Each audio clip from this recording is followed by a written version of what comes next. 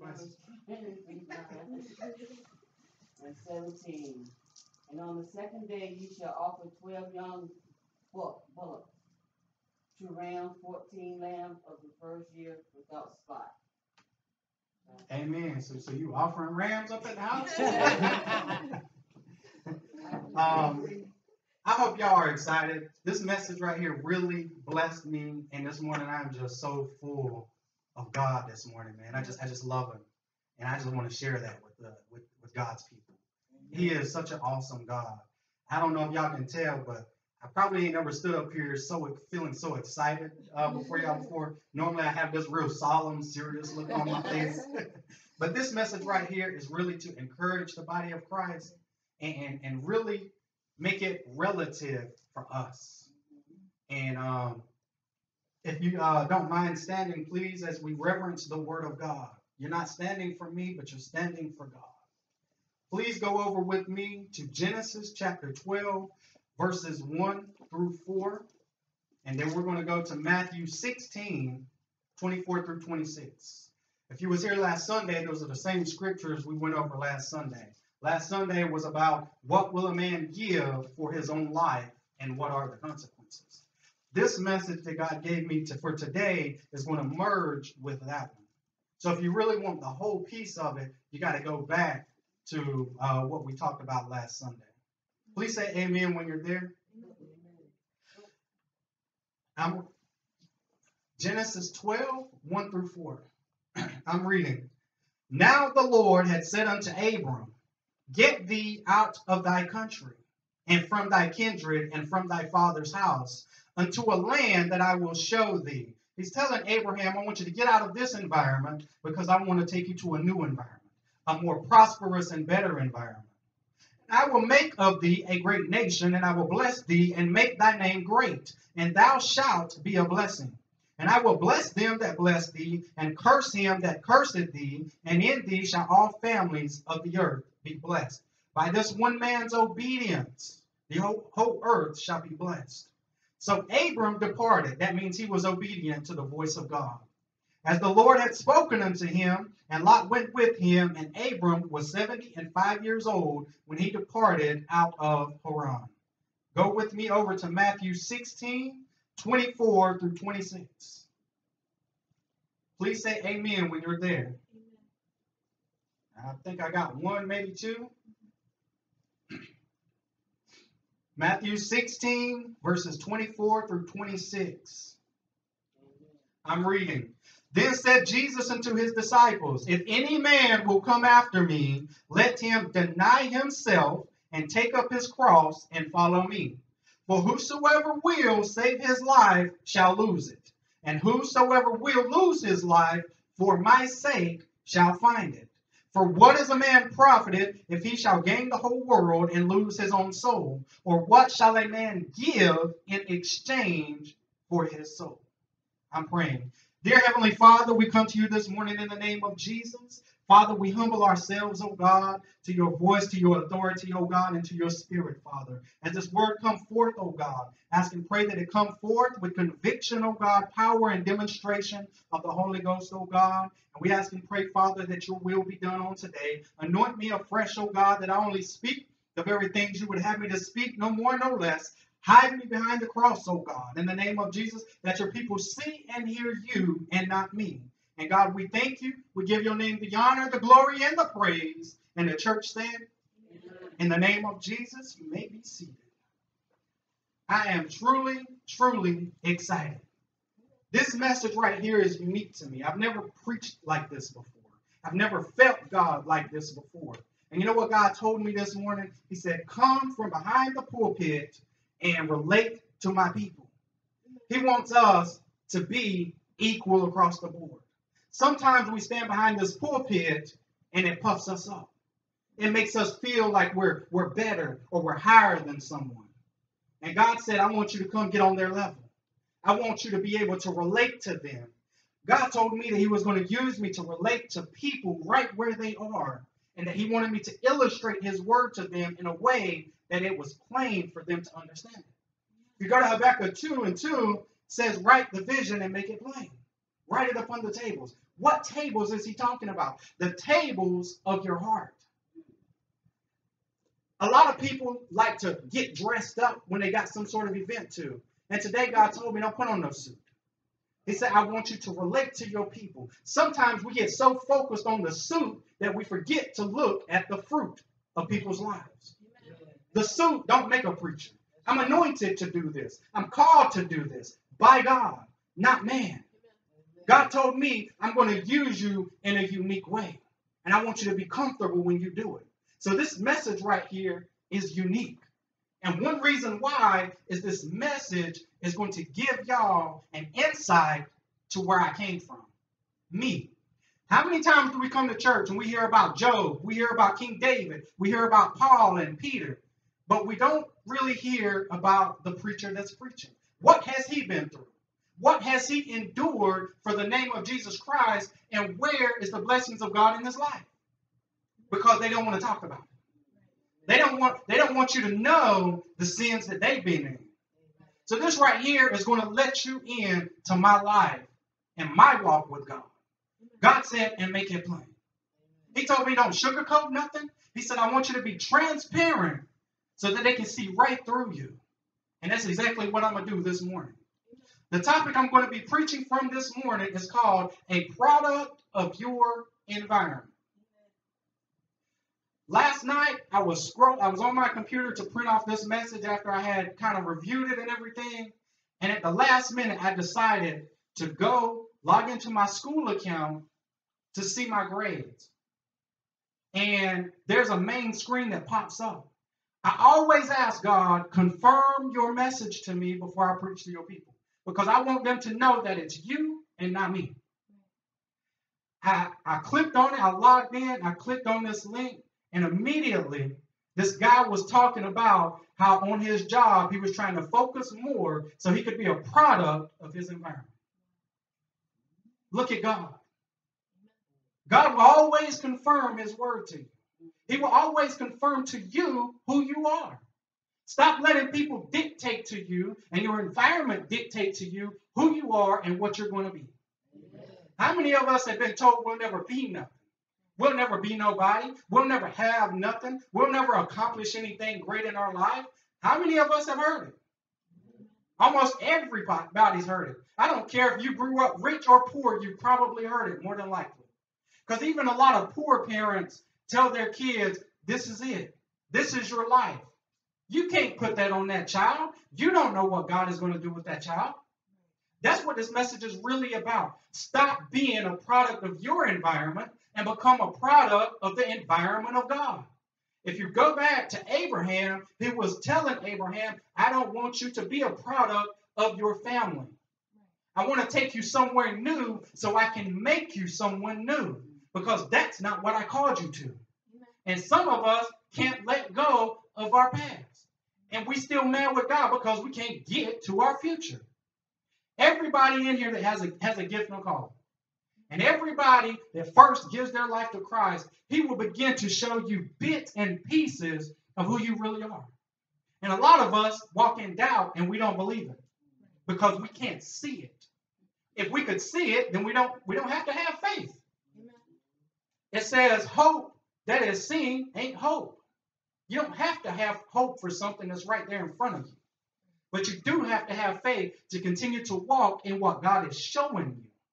And God told me, he said, I'm going to use you to preach and teach against popular belief in the world. Everything that I'm going to preach and teach is going to go against popular belief. Watch. Because God said it. And if you go into his word, he never is in agreement with the world systems. Never. He will never have you walking according to the world. I want to show y'all something. Because last Sunday I said something and I misquoted it, and I want to go back and correct that. But there's something in there. Go with me to Revelations chapter 12, verse 11. And then we're going to hop back over to Revelations chapter 1. I'm sorry, Revelations 12 and 11. I'm sorry. How many of us are aware that evil is real and Satan is real? Do we believe that?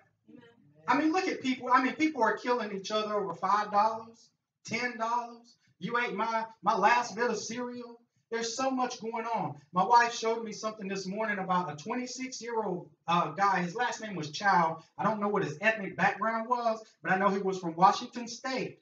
He went to this country. I forget the name of it, but I know the people were called Sinhalese. This tribe has been cut off from the world. They are stuck in that time. And he went there to spread Christianity, and they killed him. How many of us are sacrificing our lives like that to spread the gospel? How many of us are so focused on what we're going to look like to people, and it causes us to walk in fear?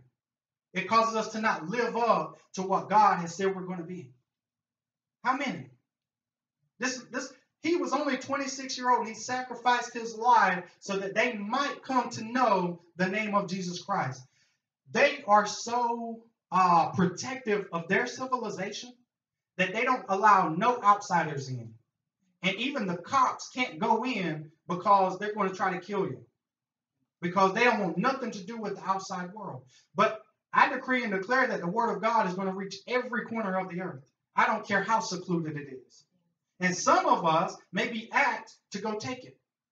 Are you willing? And this is for Periscope. You on YouTube. Are you willing?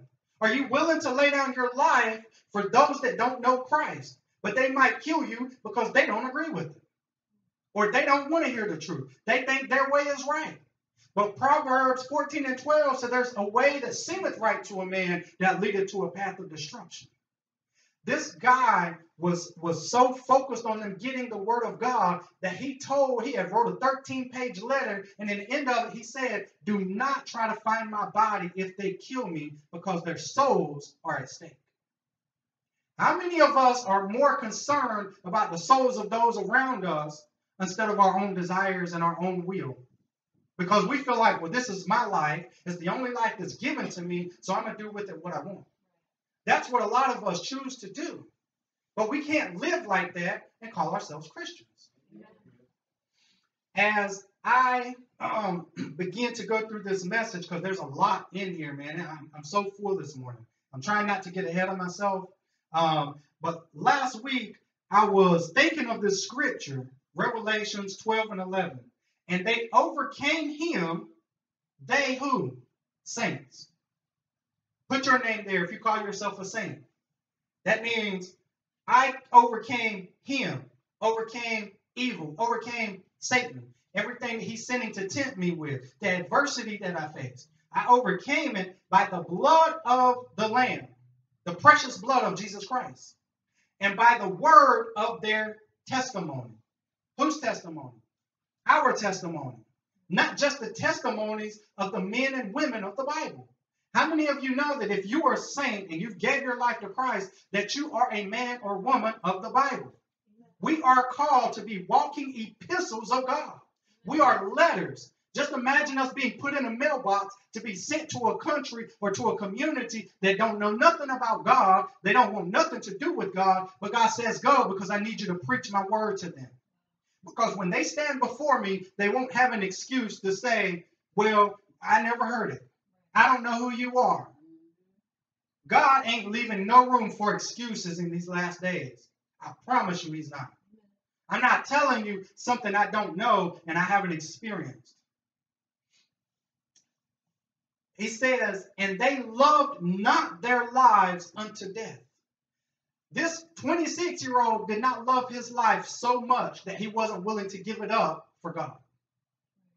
How many of us are willing to die for God? That time is coming. People are being killed because they're Christian. I want y'all to understand something. Don't let nobody make you believe that what we're doing here is just a belief system. It's just something you believe. Don't put your beliefs on me. This ain't a belief. This is a lifestyle. This is truth. I'm not trying to give you what I think and what I believe. I'm trying to give you truth so it'll save your life. That's what I'm doing. We got to get to the point that we don't love our lives so much that we forsake our gifts and our callings. And we cannot just operate out of our gifts.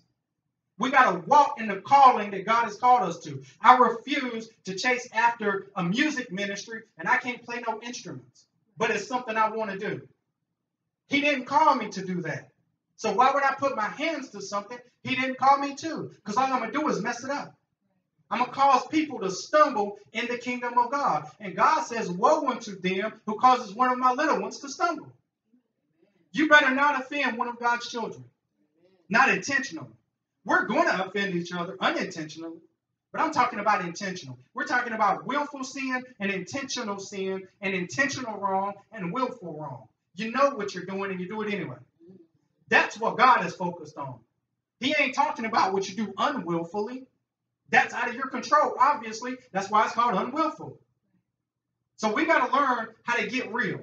And God said, that's why I want you to come from behind the pulpit at time. Get real with my people. We need real men and women of God up here that are appointed and anointed by God to do this. Not someone who chooses to do it because they want a salary or they want God to pay all their bills. God don't work that way. And if you say he does, I'll call you a liar. And God says a liar shall not tarry in my sight. We got to stop associating ourselves with people that don't want what we have. All they're going to do is exhaust you and drain the life out of you. They're pulling from you and then they throw it away. Last week I said it was by the word of God and the blood of the testimony. And I want to go back and correct that. It's by the blood of the Lamb and the word of the testimony. But I knew what I was talking about. I want y'all to know that. Up above that in verse 9 it says, the devil and Satan, which deceiveth the whole world. How many of you know that that's his chief mission? That's his chief goal, to deceive. His ultimate goal is to deceive you. Keep that in mind. Go with me over to Revelation chapter 1. In Revelation chapter 1, it begins to talk about this is the revelation of Jesus Christ. It does not say the revelation of Jeremy Locklear. It does not say the revelation of preacher so-and-so. So that tells me right there, I can't get up here and give you my opinion and give you what my flesh thinks. I need to give you the word of God. And I need to give you the revelation he gives me of that word. And to show it to you, I'm going to keep reading. Which God gave unto him, who? Jesus Christ, to show unto his servants things which must shortly come to pass. That means things are about to happen. Things have already been happening. But are you prepared for what's about to happen? Because God always talks from the future. So this message is about what you're about to encounter. You ain't encountered it yet. It says, and he sent and signified it, which means to announce and make note of, by his angel unto his servant John. John was one that was told to bear record of the word of God and of the testimony of Jesus Christ and of all things that he saw. Guess what we're called to do? The same thing. It says the book, talking about the book of Revelations, was transmitted from God to Christ, to the angel, to John, to the churches, to us today. I found out that the Bible never stops. It's progressive. Even though these are the only pages we have, guess what? God is still writing. He's still writing to this day in us. It's up to us to carry those letters to wherever God is telling us to go, to minister to whoever he's telling us to minister to. There's a lot of people contemplating suicide in these last days. There's a lot of people come into contact with adversity and they want to give up. They turn to pills, they turn to drugs, they turn to sex. And God says enough is enough. Y'all heard that song by Eminem? Will the real Slim Shady please stand up? God is saying, will the real Christians please stand up? I'm tired of asking you. I'm tired of begging and pleading with my church. Stop inviting the world in, because you can't help the world if you're over here playing with them. Amen. And that's what a lot of churches are doing. They're playing with people's souls. So if God gave the word to Christ, then to the angel, and to John, to the churches, and to us, you think God can't talk to us today one-on-one? You think the Holy Spirit ain't doing his job? Because he's talking, man. He's been talking so much. I got notes all over this that I probably ain't going to be able to get to. But I'm not going to rush it. I'm here to just be led by him. and say what he needs to say. Not what I need to say, but what he wants to say. It's all about being led by the Spirit of God. And we can't do that if we're consumed with everything else. We're so busy chasing our lives. But I just read the scripture in Matthew 16. Any man that seeks his life is going to lose it. We are living, breathing souls. Can we at least agree on that much? We have a soul, and it's in trouble. It's in danger of hell and judgment of God. We don't know why we're losing people in our lives. We don't know why we're losing stuff. I'm going to show it to you why. And it's because we're not truly committed to the things of God. We're not really seeking the face of God. We're seeking what we want. And God says he's tired of it. This book is a book of prophecies. And I want to read something here. 7 times in Revelation, indicating the prophetic aspect of the book. Verse 3 says, "Blessed is he that readeth, and they that hear the words of this prophecy, and keep those things which are written therein, for the time is at hand." The time for what? It's time for Christ to return for his church, for his people. I want us to understand the body of Christ is not the bride of Christ. The holy city, the New Jerusalem, which will descend from heaven, is the bride. But a kingdom without no citizens ain't a kingdom. We are to be a part of that kingdom. Do you think his kingdom don't have rules and regulations and boundaries? So why do we think that we can just cut off moral law and live any kind of way? Because it's not going to be so when his kingdom comes. That's the time he's talking about. The 144,000, the Jews, the Gentiles that have given their life to Christ. We will be a part of that kingdom. And what he's doing is he's trying to tell you, stop being a product of this environment, this world, because I'm trying to teach you how to be a product of the kingdom to come. It's a different type of environment. If we don't learn how to live holy now, we're not going to be able to be in it later, because it's a holy city. It's a new city. Look at what man has been doing time and time again. Man is trying to create a utopia, a perfect society. It'll never happen on this side. Never going to happen.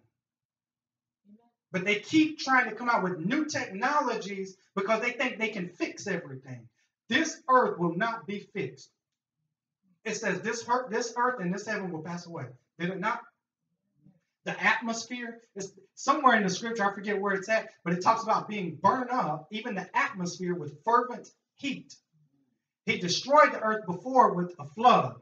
This time it's going to be fire. Now, if you're in God, you can't die. Even if you die on this side, the only thing dying is your body. But everything else will be translated over to live with God in eternity. And you'll never see death again. Death has no sting to us as Christians. Why are we so worried about it? Why do we get so caught up in it? It's just a transitioning from one place to the next. To be absent from the body on this side means to be present with the Lord. If you're a saint, sinners are not going to heaven. Backsliders are not going to heaven. Liars, cheaters, whoremongers, not going to heaven. To them that know it to do good and don't do it, to him it is sin. You're a sinner. You're not going to heaven. I don't care if you profess Christianity. I don't care if you talk about the word. I don't care if you're casting demons out. If you're not living it, you're not going to heaven. That's what it means to be born again. I'm walking the word of God. Period. There ain't no comma. There's nothing after that. I'm going to walk it the way God tells me to walk it and nothing else.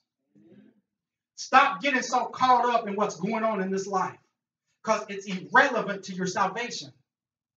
Stop depending on people to get you where you need to go. Seek God. Seek God. I don't care what it is you need or what it is you're looking for or how bad you think your life is. Seek God.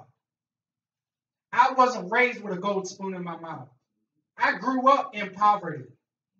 And I'm still seeking God. Because it ain't about stuff. He says, him that winneth souls is wise. This is for the kingdom of God. It's not for my benefit.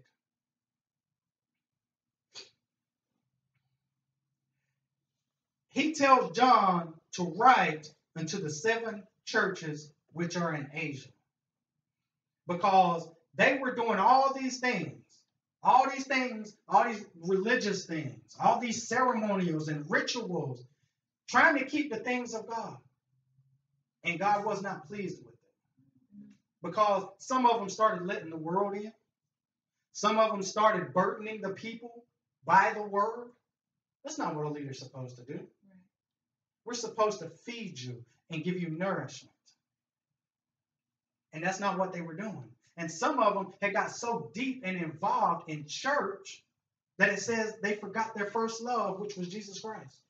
They forgot about loving people. I don't have to get up here and preach in no suit. I'm preaching in Jordans. It don't matter. The word is still going to come forth. God is still God. It's not about what you're wearing. It's about what you're carrying on the inside. Anger, resentment, frustration, lust, envy, lasciviousness, backbiting, whoring, idolatry. All of the above will be cast into the lake of fire. So it's time for us to do a self-inventory. Where am I at in God? Because you might not be where you think you are. It says in the scriptures, you think you have salvation. Just because I study the word don't make me a Christian. I know I've met demons that know the word better than I did. But I knew that they were false because I had discernment. God don't let his people get caught off guard. Some of us are getting caught off guard by what happens around us because we're not in his word. Look over the past week. If you could calculate how much time did you spend in his word? I'm talking about really. I'm talking about quality. Focusing on God, what are you saying to me? I dare you to try it. Give God that quality time. I want to read something. This is notes I had before I got into doing this. It says transitioning and then the preparation for it. Transitioning means a passing from one condition or environment to another. It also means transformation and realignment with the things of God. This means getting back to the things of God and revealing the true nature of the church and the purpose of the body of Christ. Go back to Acts chapter 1 and 2, and even Exodus. It shows the true nature of God can only be revealed to a true church. It don't matter if it's a ministry, disciple, you have to be true and pure for God to reveal who he really is to you. That was the whole point of this morning about ask yourself, am I being genuine with God? Am I really asking him sincerely to show me who he really is?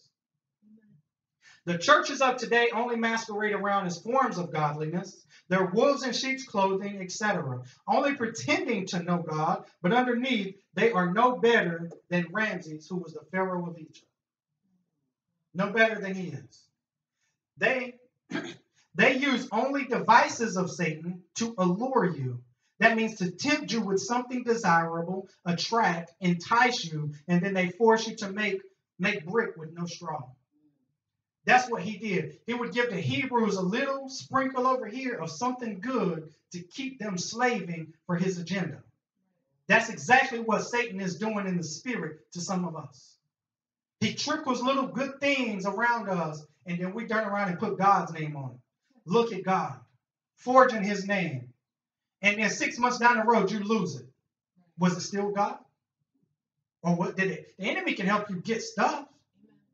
But it's about seeking God so that you don't be deceived. There's somewhere in the scriptures it talks about even the very elect of God. That's those who are chosen by God specifically for a specific assignment. Even they will be deceived if they're not careful. So how much can we walk around drunk with the lust and things of this world and not end up in heaven? It says the righteous are scarcely entering into heaven. That's the righteous. It says a righteous man will fall 7 times in a day. But the hand of the Lord reaches down to lift him back up. Now, it didn't say a person. There's plenty of times I've had to go through stuff alone. Jesus Christ bore his cross alone, except for that short period where Simeon helped him carry his cross. It's okay to ask for help here and there. Not here, here, here, I'm there, and I'm still asking. Get rid of all your crutches. God is tired of us leaning on people because all they're doing is making us capable of still asking for help. What about asking God for help? You're scared to ask God. You know why? Because he might not give you what you want. He might not put you on the path that you want to be on. Then what? Where is your faith then?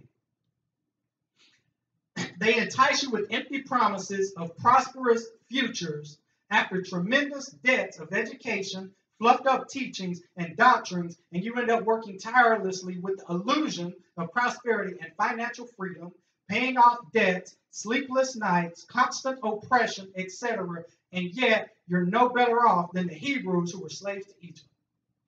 You got look around at the millennials, man. They're in $50, $60, $100,000 worth of debt chasing the education, and they'll never get out of it. It's just an illusion. I promise you it is. There's not many of them actually become successful. There's not many. And if they did, some of them are selling their souls to do it. Because Satan starts telling them, hey, you got to do whatever you got to do to be successful in this world. I don't care if you got to sell your child into. People are selling their children into trafficking. Look it up.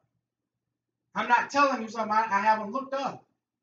There's so much craziness going on in the world. And people are doing it for drugs. They're doing it for money, for prosperity, for a title.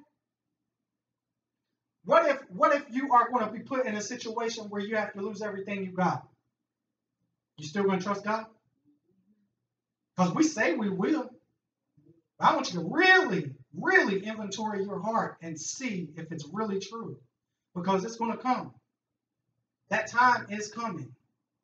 And it's because the enemy's going to come in, just like he do some of these churches. He comes in and says, well, because you're getting help from us, you got to do this. And it's not going to line up with the word of God, and now you're going to be compromising. I refuse to compromise. I don't care if you don't like me. I don't care if you call me friend. I don't care. I'm not going to hell for you or anybody else. I know what God is telling me. So we got to all make that choice as individuals. I'm not going to hell for people and nobody. I'm going to do what God called me to do. So now to the message. Because that was just the intro. I'm going to be reading a little bit of this, but for the most part, it's just a life testimony. Around the time of like 2007, I met Pastor December of 2006, 2005. I got saved around June or July of 2006. That's when I really started hearing truth. I had been to churches before. I wasn't raised in the church, but I had visited. You know, people ask. You go. You might go up to the altar, give your life to Christ, but you don't know what you're doing. You know why? Because they're not teaching you. They're not explaining to you what it's going to cost. All they tell you is what you want to hear. You know why? So you'll keep coming back. So they can put numbers in the church. I don't care if there was just one of y'all here today, I'm going to still preach. Because wherever truth is being preached, the crowd thins out. Go to Acts chapter 1. There was 500. By the time they got done, there was 120 left. 380 went to do whatever they wanted to do.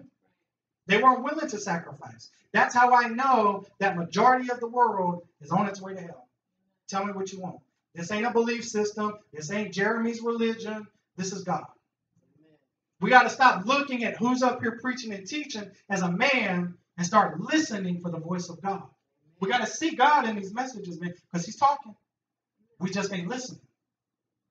So around that time, towards the end of 2007, it was one of the roughest times of my life. My dad got shot in the head, became disabled. I had to go pray for him. It was rough. Not long after that, I come home. I was working on Fort Bragg, but I lived in Lumberton. I came home one day, and my front door was kicked in. Somebody had broken into my house. Now, at the time, I was professing Christianity. When I went to work, I took my Bible, I read scriptures, and I would come to church. But I want to show you what was really in my heart. And that's what God told me to do. So, of course, I go in. The cops are there. I am angry. I'm upset. I feel violated. I'm talking about I had Jordans that nobody else around Lumberton had. I had a nice car. I had a nice sound system. Nice house. I was single. Could kind of do what I wanted to do to a limit. Or so I thought. And in my mind now, not my heart, my mind, I'm thinking I'm saved. I'm thinking I'm doing what's right. So now I feel some type of way towards God. Why did you let this happen to me? I'm out here sacrificing because I would have to drive from Lumberton to come to church up here. That building right there. So that was on a Tuesday. So I decided with my smart self, I'm going to leave my car parked at my sister's. I'm going to stay home all day Wednesday to see if they come back because I had a little bit of stuff left. Wasn't much. They took all my Nikes, the Jordans, the Timberlands. They took my video game. They took my computer. Expensive stuff. I didn't have cheap stuff, but at the same time, I didn't even make a lot of money. So I don't know how I had it. So I stay home Wednesday, nothing happens. Thursday morning, I come back to work. I get back home that Thursday evening, guess what? Now my back door is open. They come back. You talking about really angry? Has any of y'all ever seen that movie Walking Tall with The Rock where he's talking around that 4x4? I had an axe handle that my dad had gave me. I was walking up and down the neighborhood, man, screaming, yelling.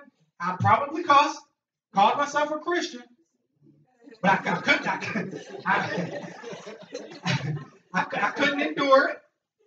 And now I'm even more angry with God. Immediately that same day, twice in 1 week, man, my house has been broken into.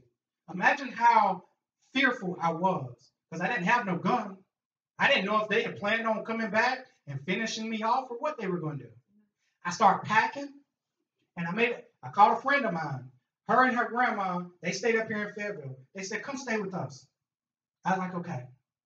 I go stay with them. So now I'm talking to Pastor about what my situation is. Guess what he tells me?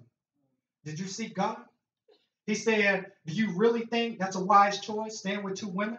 You really think I want to sleep with a grandma? So I'm looking at Pastor like, really, bro? Like, are you serious? My dad's been shot. I've been trying to go help them. And now my house gets broken into. Like, I'm in all kind of emotional turmoil at this point. And Pastor didn't care. He looked right through me.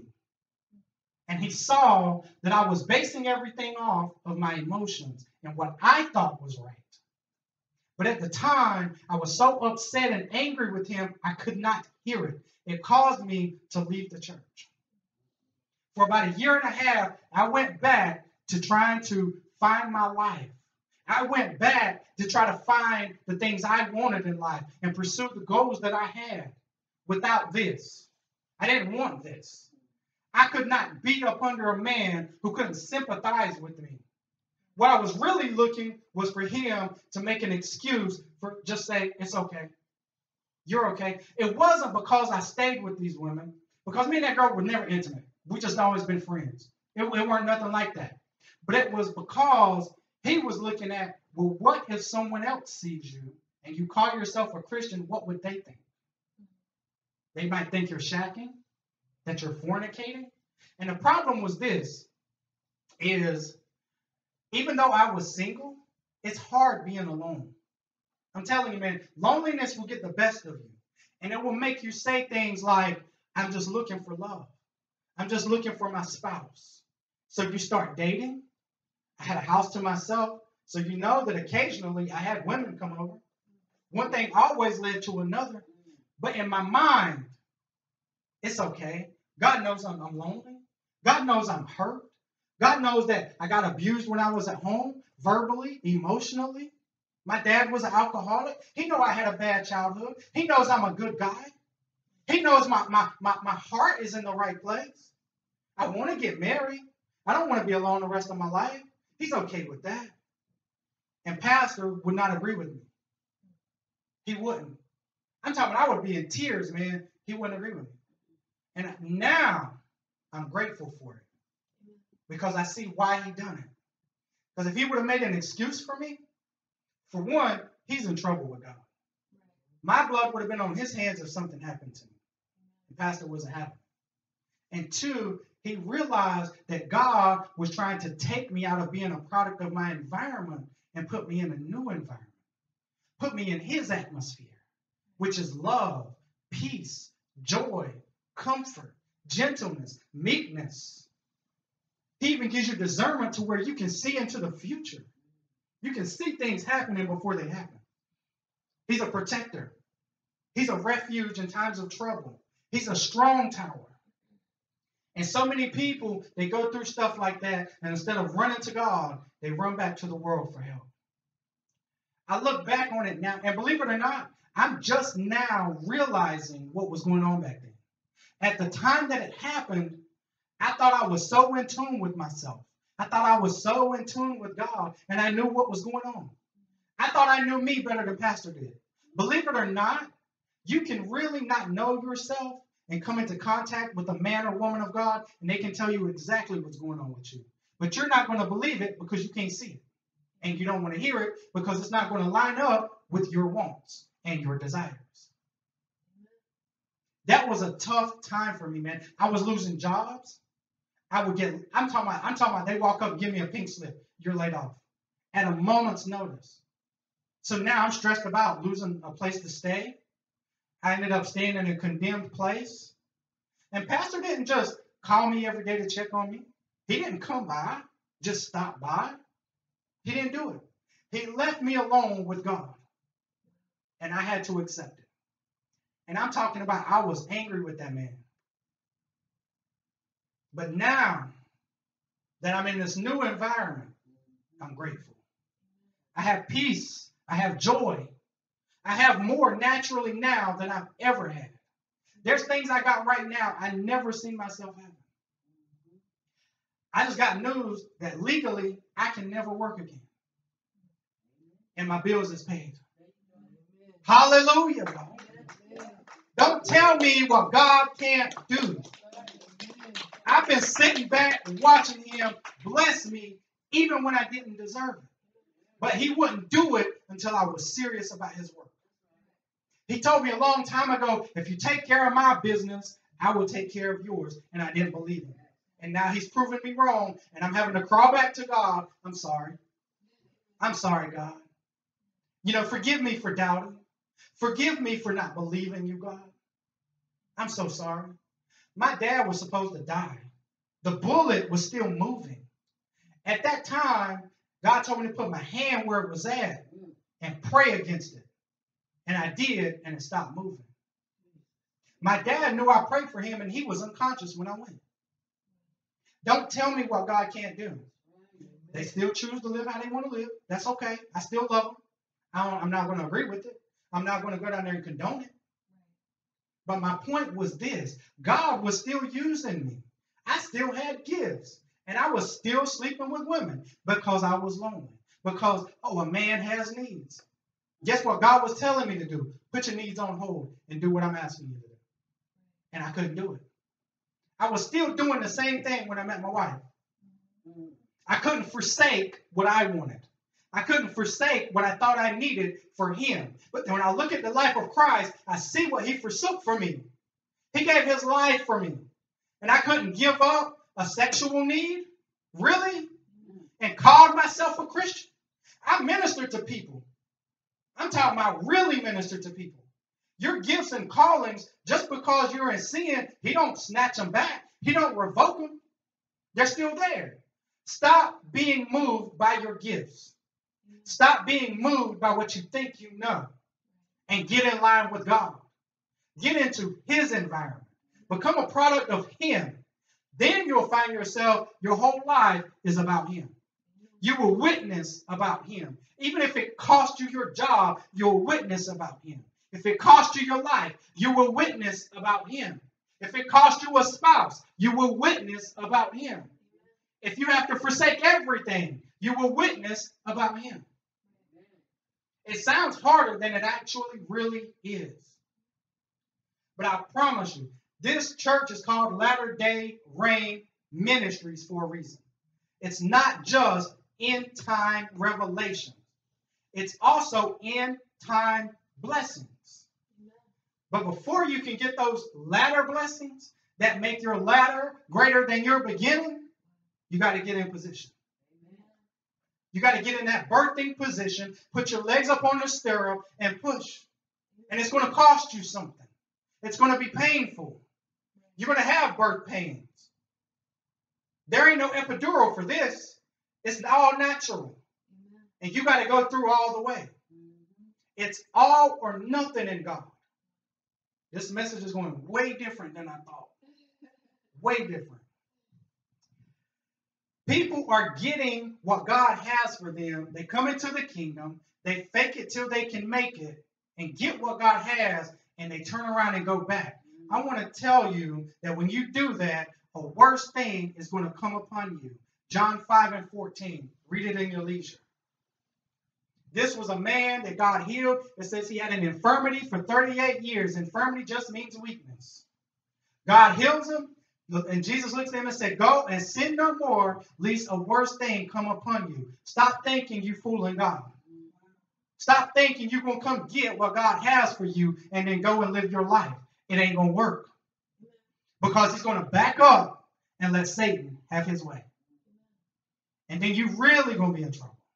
You're really going to wish I would have just stayed where I was at. I look back at how many years I delayed my process when I left the church because I didn't want to listen to the man of God. When people get that and they go back, go over with me to Luke 9:62.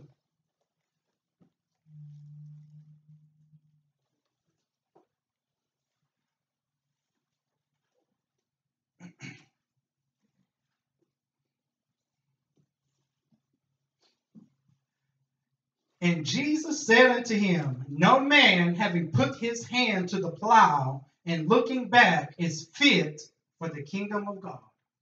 You are not going to come in the kingdom and try to get what you want from God, and you know what he's calling you to do and asking you to do. You're not going to do it, and you turn around and go back. You're not fit for the kingdom. I see Christians all the time on their way to hell. And it's not me. It's just the word of God in me will not agree with their lifestyle. And I can't control it.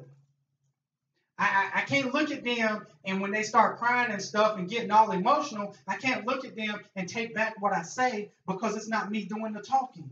It's the Lord. He convicts them, and then I don't never hear from them. They don't never come back to church. Oh, well. Oh, well, I did my part.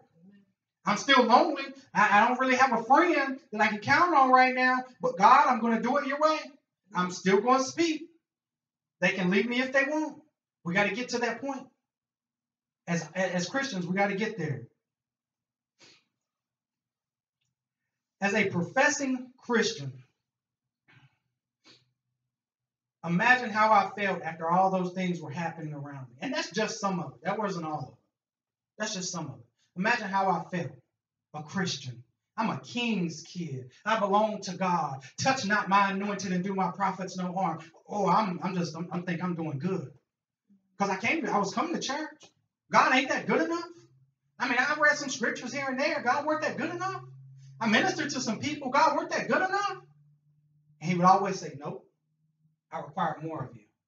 To whom much is given, much is required. People see, I've had people literally tell me what I have is intimidating. It's just stuff, man. It's 4 walls. It's a house. It's a car. It's just stuff. A strong storm can come and take it away. Then what? I'm going to kill myself and commit suicide because I don't have a house? I'm going to lose my soul because I don't got a car? Guess what? I got Brother Hunt's number. He'll come pick me up. Brother Hunt, I need a ride. And I'm sure he'll do it faithfully and willingly. That's what love is. We got to learn to love people, man. We can't love them to the point, though, we let them stay in sin. I love you, but I'm going to tell you the truth. I don't care if you like it or not. Because when the truth comes out, it's not going to be me telling you. It's going to be the Holy Ghost telling you. That's what it means to be led by the Spirit of God. I don't walk around the mall and everybody I see, you sinner, you're on your way to hell. You smoking that cigarette, you're on your way to hell. That's not what it means to cry aloud and spare not.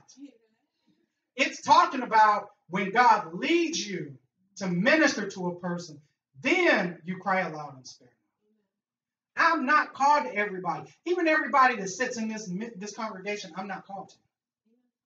There's certain ones in here God tells me to minister to, and there's certain ones he tells me, don't say nothing. And I can see stuff. It's about hearing him and doing it his way. That's all it is. Go over to Matthew 27 and 46. I want to show y'all something. And I hope it blessed your socks off. I really do. But this right here, man, is such a powerful scripture. Please say amen when you're there. And about the 9th hour, Jesus cried with a loud voice, saying, Eli, Eli, lama sabachthani. That is to say, my God, why hast thou forsaken me? I'm walking around this neighborhood with my battle axe in my hand, looking for the people who stole my property. And at the same time, I'm thinking, my God, why hast thou forsaken me? Where's my stuff at, God? I was like David when they burnt Ziklag. Should I pursue? I was pursuing whether God said yeah or no. I'm going to get my stuff. And guess what? I never seen it again. Never seen it again. I want to explain to you why God turned his back on Christ, just the same as he turned his back on me them years ago. As Christians, when we deem that something bad is happening to us or around us, this is how we feel. We blame God. We never looked at ourselves and asked, God, why did you back up from me? Why did you take that hedge of protection around me? Why? Truth be told, we don't even seek the face of God as to why, or maybe he will even tell us it's not meant for us to know why right then. See, if I, as a Christian, I'm coming to church, I pray, read a little bit, minister to some people, and then Wednesday night, me and a girl go on a date, we kiss him, we touch him. So lust is already in my heart. And it says if a man lusts in his heart after a woman, he's already committed adultery. So I could have been lusting after my sister in Christ. That's incest in God. We got to start seeing each other the way God looks at us. And we're all brothers and sisters. Can't be sleeping around on each other. That's not how it works in the kingdom of God. So that means I had invited Satan in, right? What's the hardest thing to get rid of? Something you invited in, right?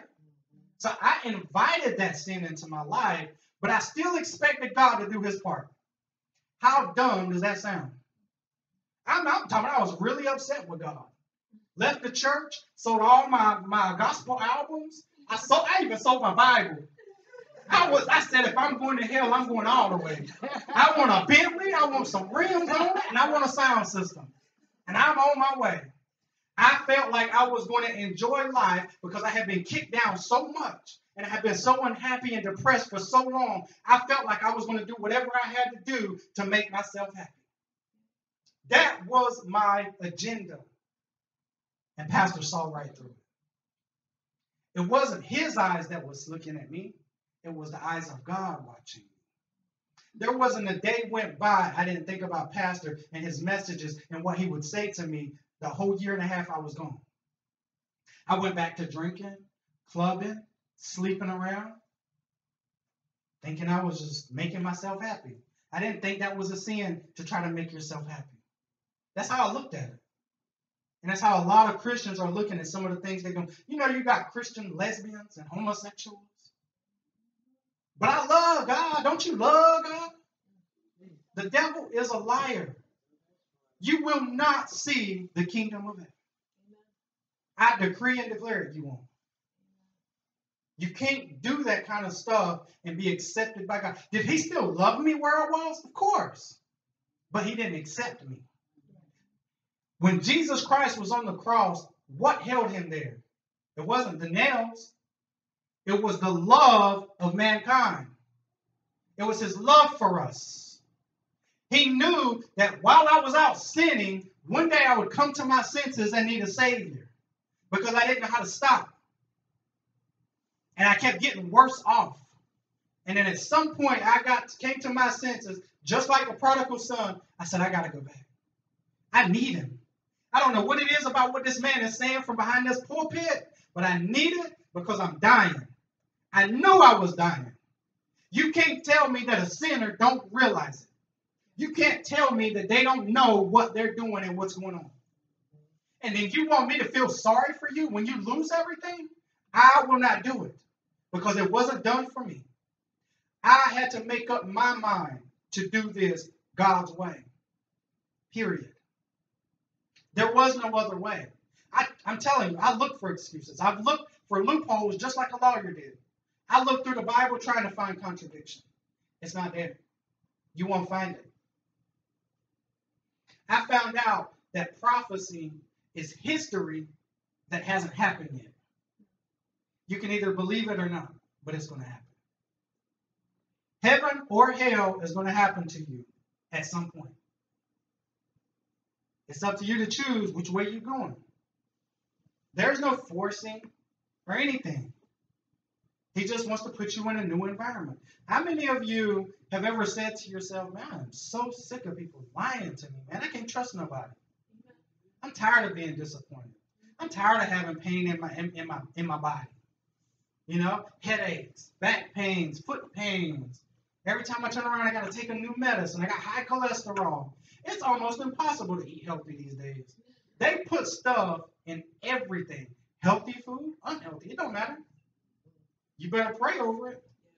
Ask God to keep you. You know, we still have to use some wisdom and at least try to watch what we eat. And I'm not talking about as you're putting it in your mouth. I'm talking about watching and saying, I don't need to eat that. It's the same way in the word, man. We can't just go to every church ain't preaching the truth.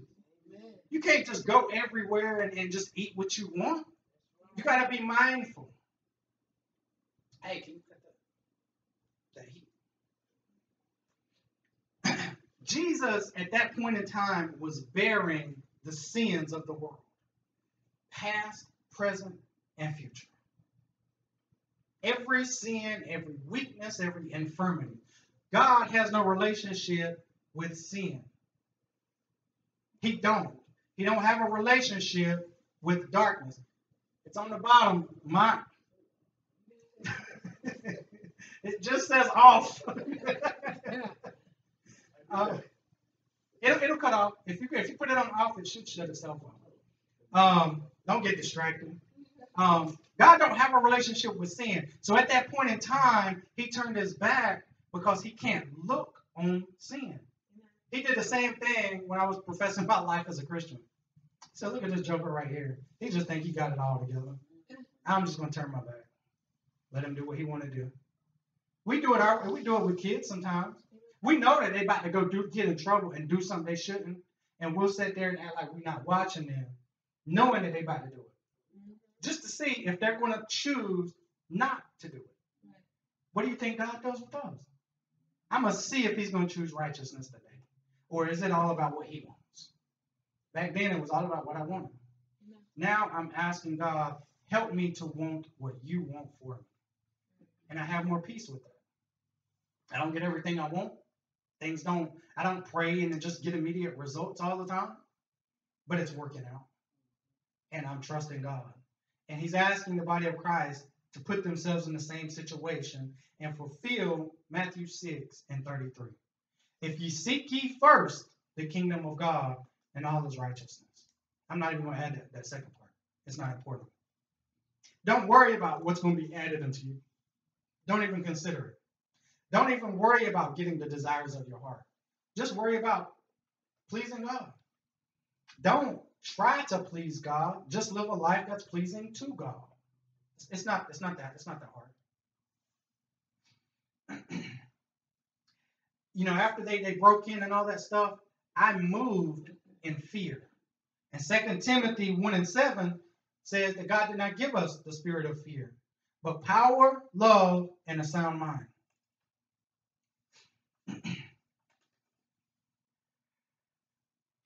So at this point, I'm hurt, I'm violated, I'm angry, I'm confused about what God left me. And then pastor saying all this crazy stuff about, well, did you seek God? And, you know, are you doing it God's way? And did you give God time to respond? And I'm like, bro, really? Like, I'm emotional right now. I don't want to hear that. I don't want to hear scripture. Some of the scriptures I already knew. What he was saying to me was, you know the scriptures, but are you applying them? Are you practicing them? And I was not. There's a lot of people come to church, know the Bible, know scripture, know what they called to do, and won't apply it. It's like getting a cut, but not putting no ointment on it or a Band-Aid. It's going to get infected. Guess what you're doing? You're infected. You're infecting the body of Christ. And guess what God is about to do? He's about to remove you.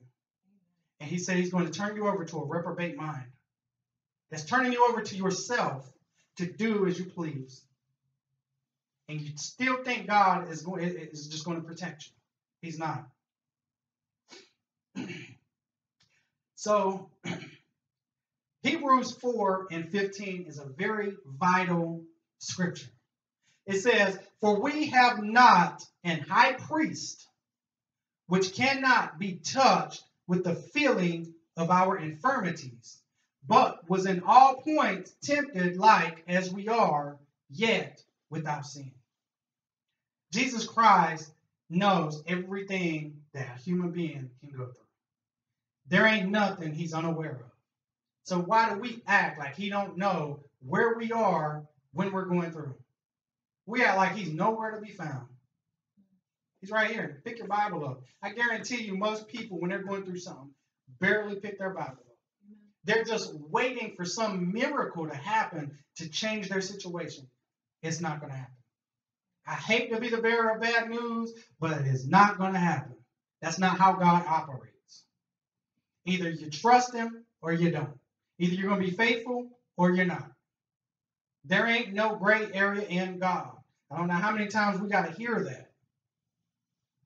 So I want you to also add to that. That was Hebrews 4:15. Hebrews 13:17. It's so important to apply this. Don't just read it. Don't just know it. Apply it. Obey them that have the rule over you and submit yourselves. For they watch for your souls as they must give account, that they may do it with joy and not with grief. For that is unprofitable for them. I ain't getting nobody say, no, that's not what it says. What does it say? It says it's not unprofitable for you. Not me. I did my part. You know, we have to watch over the souls of people, so we're in prayer. We're sacrificing what we want. I might want to go on vacation, and God said, no, I need you here to pray for this person. You ain't met them yet, but they coming. But if you're out of town, guess what? I can't use you, can I? But I'm so busy chasing what I want. At that time in my life, I was not obeying the one that had rule over me. If I forget where it's at, but there's a scripture where it talks about the servant is not higher than his master. Pastor was put over me. I didn't ask for it. He didn't ask for it. That's just how it worked out. So I was supposed to be submitting myself to him. And I never took the time to really seek out why he would say some of the stuff he did. I just got mad about it and went with the way I thought. I never went to God and said, what is wrong with him? And then if I did, I wasn't sincere. I didn't really want to know. I was looking for God to say, you're okay. You're okay where you are. And he never said it. I waited. He wouldn't say it. Can you get Romans 12, 1-2 for me? Now, we heard this scripture last week, too. I beseech you, therefore, brethren, by the mercies of God, that you present your bodies a living sacrifice, holy, acceptable unto God, which is your reasonable service. And be not conformed to this world, but be ye transformed by the renewing of your mind, that ye may prove what is that good and acceptable and perfect will of God. That man was already doing that. I wasn't doing it. He was doing his reasonable service. I wasn't, because I thought I could see more than he could about my own life. I thought I had me in control. I was out of control. And he was trying to help me rein it in, and I wouldn't listen. It says, greater love than a man that would lay down his life for his friends. John 15:13. He was laying down his life for me, and I couldn't see it. We got to understand as the life of a shepherd and a pastor, that's what's asked of us. But God even asked it, of the flock, the sheep. We got to, at least, we're called to at least one soul. Everybody is. We're called to at least help one person in our life, not make our whole life about us. And I'm kind of skipping down through here because I can't read all this. As leaders in the body of Christ, we have to fight through hell, because hell is above the atmosphere. We have to fight through hell just to get to God, to get these messages. And then people throw it back in our face. They think this is so easy and it's so glamorous, and it's not. I told Brother Hunt, I think it was yesterday or the day before, I wish God would have called me to be a pew brother. I just want you to sit in the pew. Don't worry about doing nothing else. And he didn't. I can't return this. I can't put on an RTS, return to sender. God's not going to take it back. He changed his address. We got to fulfill what God is calling us to. Oh, Matthew 10:24 is where that scripture was, where it says, the disciple is not above his master, nor the servant above his Lord. Matthew 10:24. I didn't realize it. I want to give y'all this revelation God gave me of a flashlight and a battery. When I was walking in sin, I was from up under the umbrella of God, which caused me to walk in darkness, and it led me into an obscure life, which means unknown, it was unclear, and it was uncertain, because I was in darkness. So I couldn't see my way around, right? And I'm like, how can this man be in the light and see through the eyes of God and not know more about my path than I do? That's what I should have trusted in him. I should have been trusting in the God in him, not looking at him. He was the flashlight in my life that I had been seeking, and when I found it the first time, I didn't put the batteries in it. See, we are the batteries, but we are no good if we aren't put in place. Up under him was my place, and I kicked against that because it was not the environment I was used to. I was used to darkness. I wasn't used to this light and people seeing into my life. And it scared me, and it bothered me, and it made me angry because I didn't want him to see. I had become a product of my own environment, which was darkness, the clubbing, the drinking, the fornicating. When I left my place and my flashlight, which was this ministry and my pastor, I could not see where I was going. But God had shared with this man who I was, and then allowed me to come to my senses, and I realized I needed what he had gotten from God if I wanted to live. Do you know if you take a battery and you put it up on the shelf, it will die? It's just a matter of time. Anybody who claims to be a Christian or not, and you're just sitting on the shelf waiting for God, guess what? You're dying. A battery has a shelf life. We can't sit still and expect God to move. That's not how it works. I thought that was very awesome. Maybe it's just me, but that's a pretty awesome revelation. Romans, with me doing what I wanted to do and expecting God to be God in my life, God forbid, he was not. Go to not now, but in your leisure, Romans 6:1-2. It says, shall we continue in sin? God forbid. We shall not, and when it's not going to happen. Take it a step further, Psalm 66:18 says, if I regard iniquity in my heart, the Lord will not hear me. Do you think he was listening to my prayers back then? And I'm in sin? Nope. Because I had iniquity in my heart and I knew it. I just didn't regard it. I just acted like it wasn't there. And I still expected God to move for me. I was looking for homes, jobs, cars, didn't matter.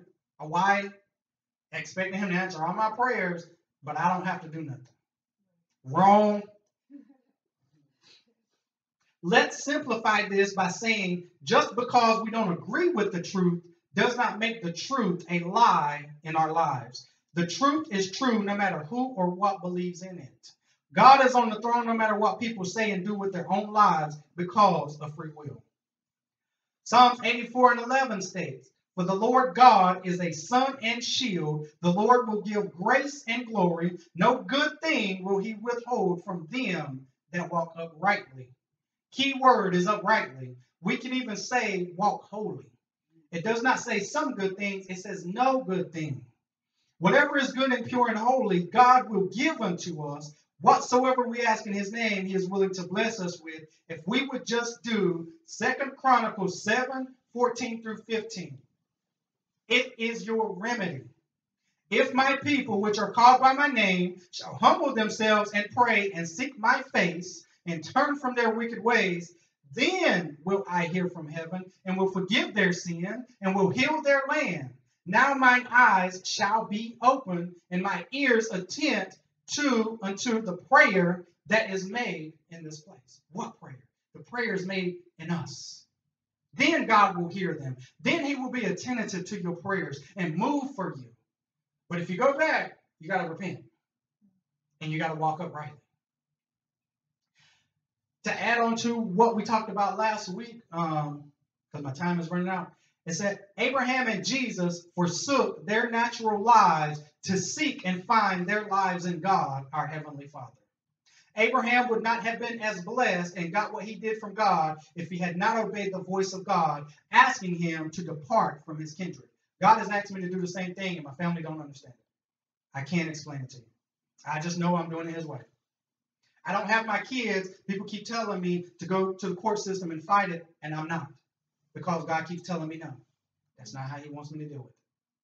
People don't understand it. Oh, well, we're not meant to be understood. God told me, he said, stop being ordinary. I didn't make you an ordinary person. You're not going to be an ordinary preacher.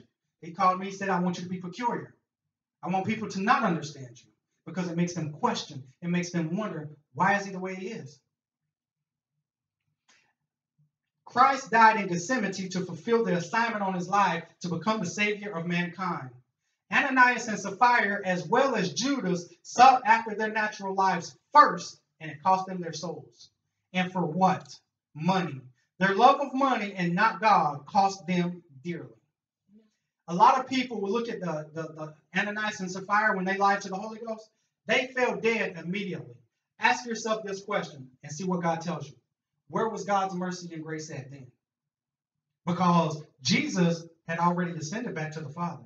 So mercy and grace was already instituted.